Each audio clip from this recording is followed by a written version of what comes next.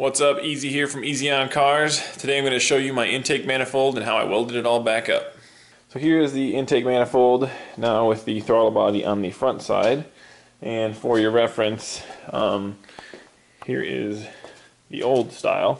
So the throttle body's back here, just like every SVX is normally. Obviously there's no welding, anything done. It's just a factory intake manifold. So if you look at this, now we have the throttle body on this side, and that was done by cutting both sides here and then rotating it 180 degrees. And you can see Don from DCF really did a good job of cleaning that up and welding those. Let me hold it in place, and you know, so he could tack it and then just welded it up for me. So my skills at aluminum welding are not quite there yet, so I was pleased to have him do that for me. And if you look at the bottom here, he even went the extra mile. So I asked him to plug the old EGR, and he did that.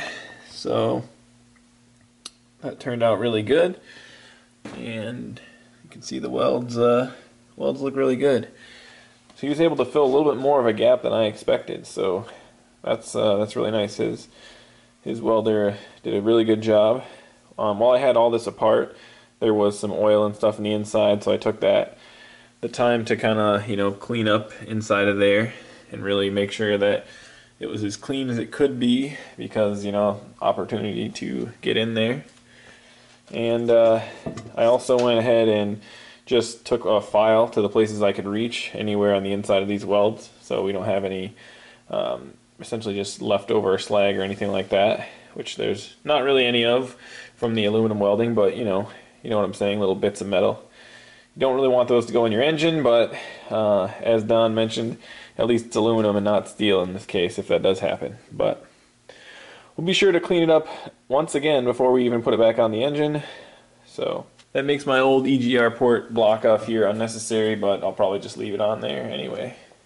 So that is my intake manifold been rotated. So if you are going to do this, what you want to do is bolt the throttle body on once it's cut, right? And then position it based on that idle air control valve down here, because that way you'll know exactly the clearance.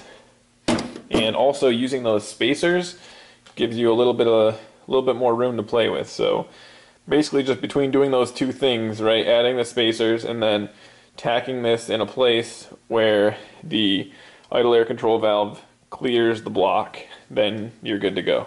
Let's see what it looks like sitting on the car. So one more thing you're gonna have to think about if you're doing this is, what do you do with your alternator? I'm going to have to fabricate a bracket for my alternator to live. The EJ power steering unit that I have in here, it'll just clear the throttle body, so that's not a big deal. And if you're curious to know how I have a EJ power steering unit bolted on here, I will show you. So basically what I had done is this little tab here I had welded on and extended out the power steering bracket here. This is the bracket that holds the power steering unit, and it also holds the EJ alternator in place. And I had that welded, and then I put spacers down here, you can see them, for that bolt, and there's one more bolt underneath that I put spacers in. And the actual same thing for the alternator bracket. Let me see if I can find it here. Yep, and then here's the alternator bracket. Same thing. This is a tab that was welded on. This is a tab that was welded on. And then spacers, or washers essentially, for where you bolt it on. And that worked out really well. This is not going to be working out well for me now because the alternator essentially has to move. Let's see, I can probably show you an example of why that's the case. So yeah, can see the alternator would live essentially right between these two brackets, and that's exactly where my charge pipes are going to go. So that will not work. So one thing I might do is scour the junkyard to find a smaller alternator and mount it over on this side where the air conditioning was, and that's probably what I'm going to do. So those are the things you should think about when you're rotating your intake for a turbo EG setup. And it might not be all the things, but those are all the things that came up for my particular setup. So hopefully that helps you guys out. Like always, take it easy, easy on cars.